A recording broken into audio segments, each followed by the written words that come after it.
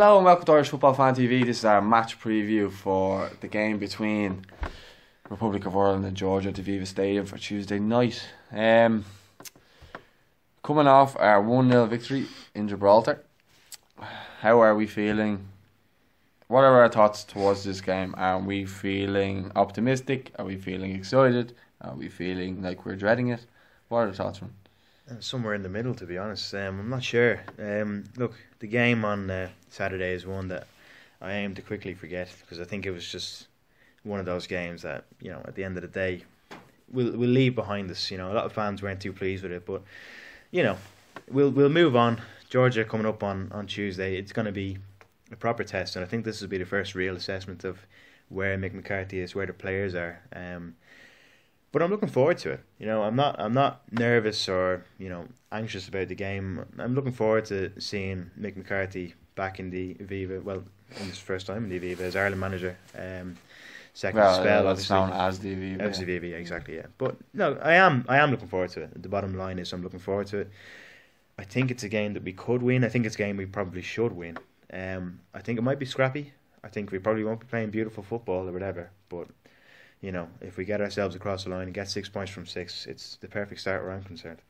Yeah, Aisling? I'm optimistic. Yeah, I think that we'll collect 3 points. I think the lads will do the job. Like, I think they'll play well. You're confident? Yeah, I'm confident. Like, I think we have a good group of footballers. Like, you know, I think that we'll definitely come out with 3 points. Like, I think we should be optimistic. Or it's going to be a completely different game to what it was against Gibraltar. We're on a pitch that we're used to playing on. You know, there's a lot of experience in that squad still. Players that have played some of our best results are still in the squad. Your Hendricks, Coleman's, McLean's and all that are all still there. They're not experienced at this level, and they didn't usually when we're expected, except for maybe the Denmark 5-1, but usually when we're expected to go somewhere and get a result, like you think of the Wales game, got a result.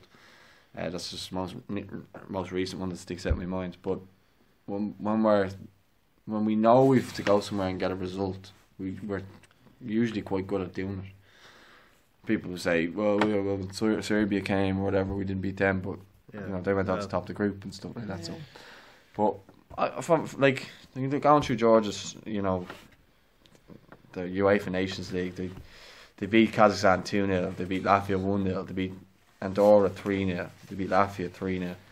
They drew 1-1 with Andorra. I mean, Andorra are poor.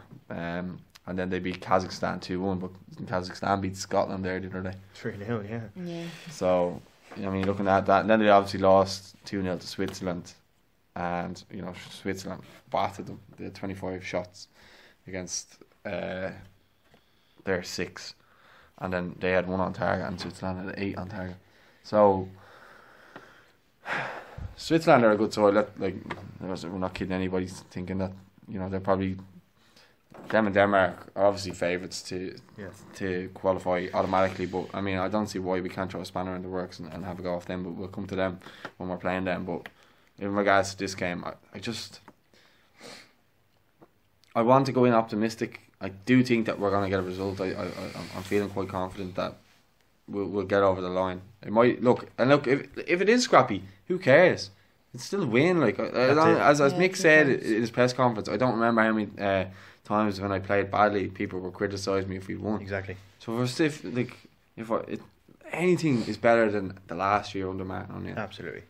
You know, I think even the goal against Gibraltar showed that.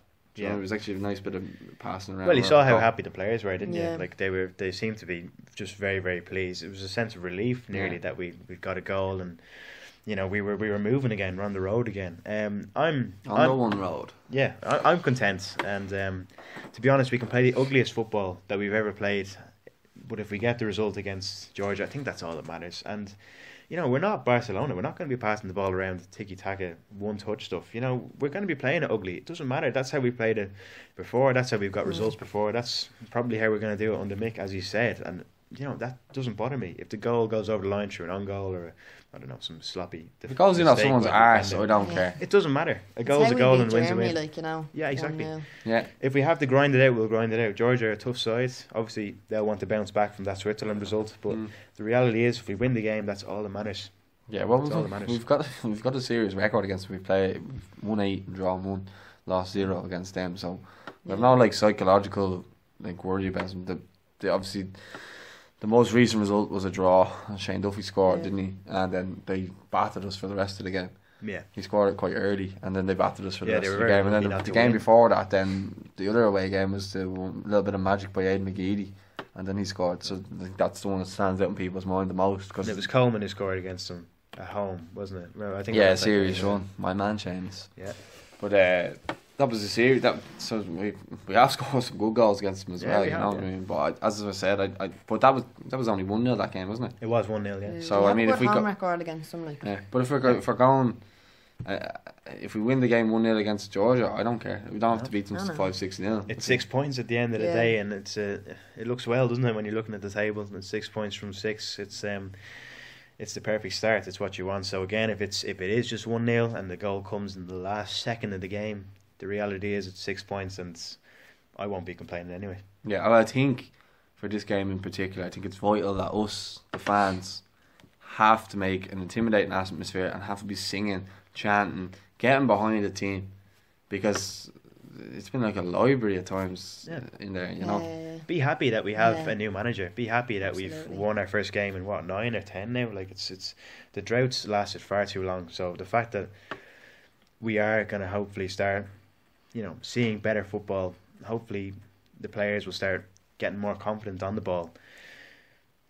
I'm optimistic, and I think we should have a good campaign. Obviously, Switzerland and Denmark will be tough. We understand that, we know that. But I go into this qualification with a smile on my face. I'm happy the way we are at the minute. So good. Yeah, so far so good. Like we've ticked all the boxes really, apart from maybe scoring more goals. But that's about it really. We were unlucky against Gibraltar at times, and again the conditions weren't favourable. But home turf Tuesday night. Let's see how we do. Yeah, is there anyone in particular you're looking forward to seeing in the Aviva that you may probably have not seen under O'Neill? Like, I don't know, maybe Hourihane or Matt Doherty, like, yeah. Probably, yeah. Yeah. Sean I McGuire think as well, a lot of people's hopes are kind of hanging on Matt Doherty. I Yeah. think it's a little bit unfair as well. I think there's a lot of pressure on him to almost deliver. He's I all don't think so now. Do you think so? which That there's a lot of pressure on him. to deliver, yeah, Yeah. because he's doing so well for Wolves, yeah. But people need to remember he's playing for Wolves. He's not playing for Yeah. Manchester City. You know, there's a people few are kind of good looking lads at him kind of like our version of Gareth Bale. Not saying he's anywhere near his level, but that's almost what I feel like people are kind of comparing him to at the Jeez, I minute. hope They're not. looking for him to make the difference. Imagine it's quite hard for him to do that because he's It's trying to unwanted adapt. pressure, that is. Yeah, but isn't it? he's trying to adapt to a new position in right mid because he's kind of be up and down, and he's not used to having someone behind him. So he's probably just adapting to that. But I do think he'll come good. I mean, there's no doubt in his ability. He doesn't doubt his own ability. He's quite confident. He feels he's as confident as he's ever been right now. He's having a great season. So yeah, again, but if Seamus turns around and gets the winner in the last minute, I'd be delighted as well. So whoever scores, I If don't Darren care. Randolph scored, I'd be happy. Yeah. It doesn't matter. Yeah. Yeah. I would really like to see Sean Maguire have a really good Absolutely, game. yeah. Maybe get a goal. If you got a penalty or something like that, maybe let him take it.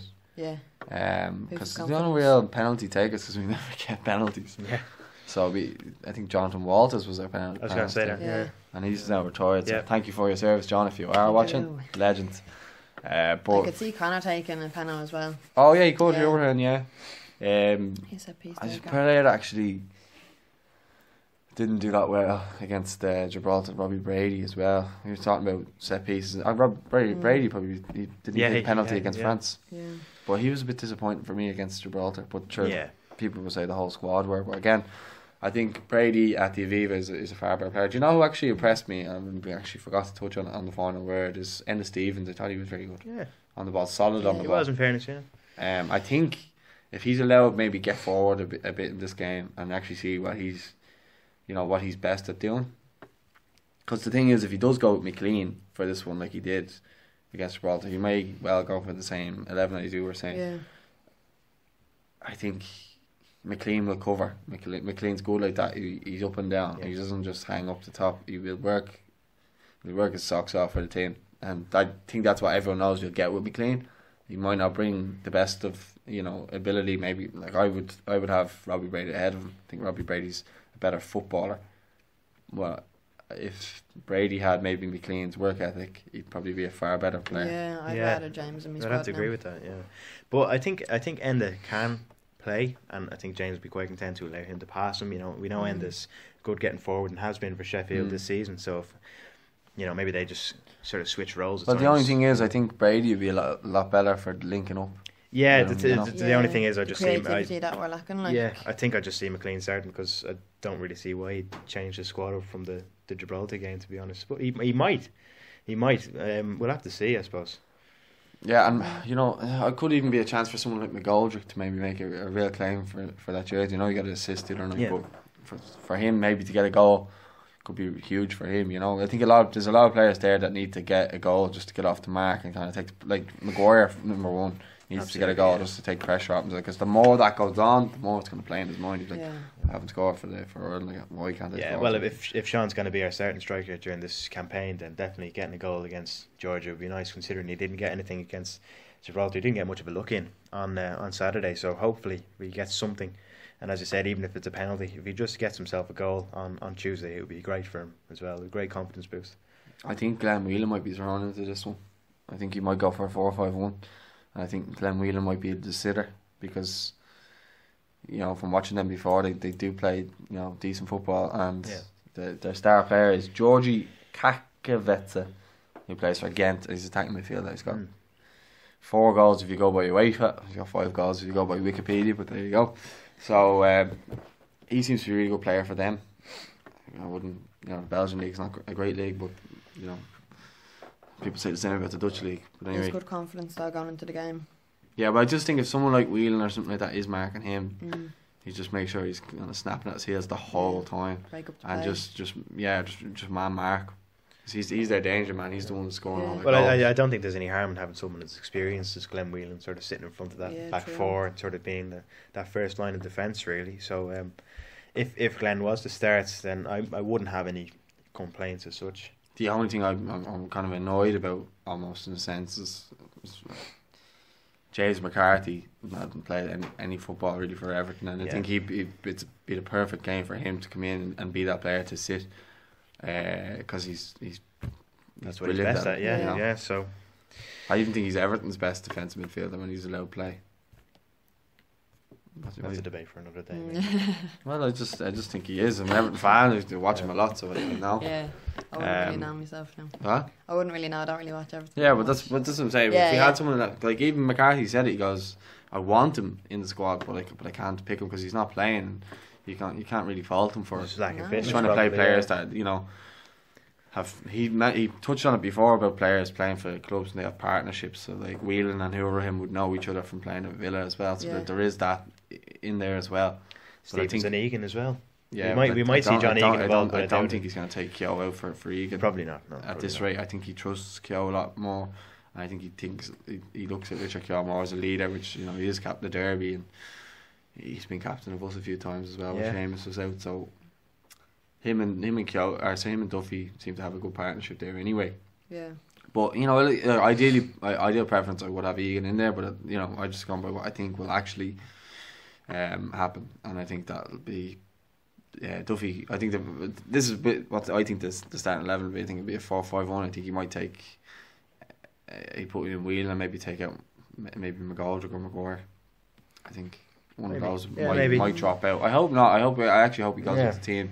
Yeah. But I just think that what he might do, he's not as unpredictable as Martin O'Neill. He always had a wild card, crazy. Yeah, trick up the sleeve. Cyrus Christian centre mid type of thing, So I look. If we go there, we get a result. What are your score predictions, just to wrap it up now? I'm gonna go 1-0 Ireland. I think it's gonna be a tight game. I think Georgia are gonna, make sure that they make it as difficult for us as possible. As I said, they want to bounce back from that Switzerland defeat, but I think we will get a goal. And again, it might be scrappy, but as long as we score, I'm happy. So I'm gonna say 1-0. Yeah, Aisling? Yeah, I'd go with a 1-0 or 2-1. I could see them sneaking one with your man who's in good form, Georgie. Yeah, Georgie, yeah. But I do think that will win, But 1-0 or 2-1. I know 2-1. Yeah, I was thinking 2-1 myself. I just think that they might cause us a little bit of a scare at some point, and then once we kind of get over that, or we could be 2-0 up and then they get maybe a late goal, and yeah, I can kind of see it happening that way. I just hope, Yeah. you know, how amazing would it be if you came out of this winning 4-0 or something like that, you know, and then we have what we a expected real against, buzz coming Gibraltar, into a real buzz coming into the next set of qualifiers. Then that would Exactly, that would be fantastic. But that's been it in terms of a match preview. We hope to have more content from the press conference and stuff in the morning, so we'll throw them up on the channel. If you haven't subscribed already and you're returning, make sure you subscribe now. Huge thanks to Aisling from the DLR Waves. Did I say that right? Yeah, DLR Waves, yeah. Yeah. Ordinary So right fullback Seamus Coleman. Huge thanks. She's better than James Coleman. So she's the skipper as well. But now let us know your thoughts in the comments. Don't forget to like the video as well. Alright, speak to you guys soon. Thank you.